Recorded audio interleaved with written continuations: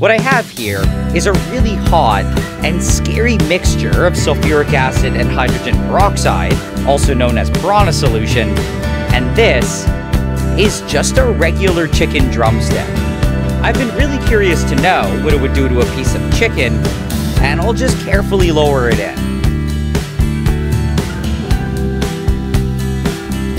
Almost immediately, it started bubbling, and the reaction slowly got more and more violent.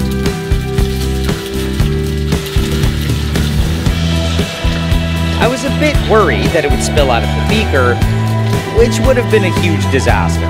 It thankfully started calming down though.